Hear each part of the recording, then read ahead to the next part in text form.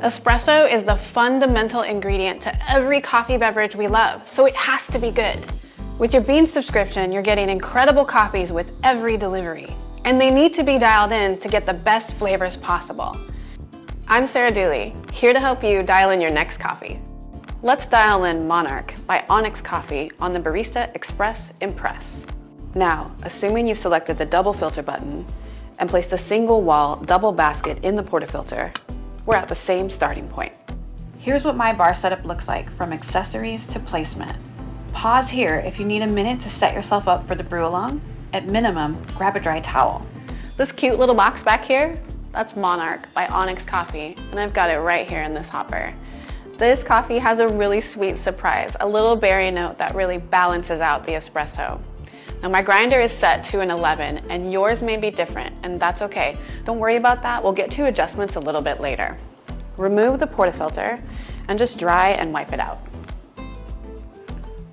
This grinder has a tamp assist system. This machine takes the guesswork out of dosing, and the tamp assist reduces the mess. Insert the portafilter into the grinder cradle, press the dose button, and purge the brew group for 2 seconds, just to refresh the system. My brew recipe is 18 grams of freshly ground coffee. We're going for 25 to 30 seconds of brew time, and that will yield just under 2 ounces in the cup. All right, let's tamp this coffee. The green light indicates I have the right amount of coffee. Let's give it one more tamp to polish. And there you have it.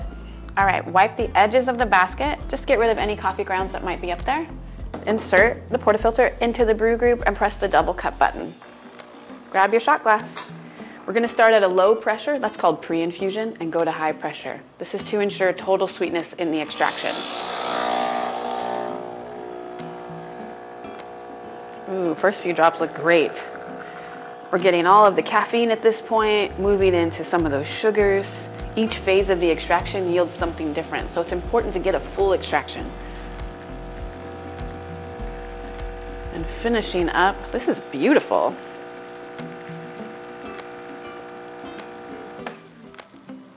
Give it a little spin to cool it off. Oh, it smells so good. I love when little cereal flavors are in the coffee. Super smooth, almost like a red fruit flavor, just like a candied fruit flavor in a cereal box.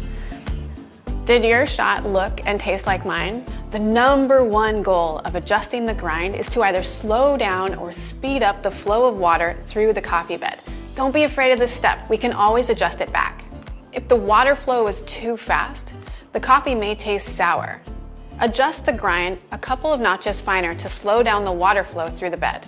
If the flow is too slow, the coffee could taste bitter or roasty. Adjust the grind a couple of notches coarser to speed up the flow of water through the coffee bed. Over time, all these steps will become second nature, and you'll go from having good coffee sometimes to great coffee every time. I'm Sarah Dooley, here to help you dial in your next coffee.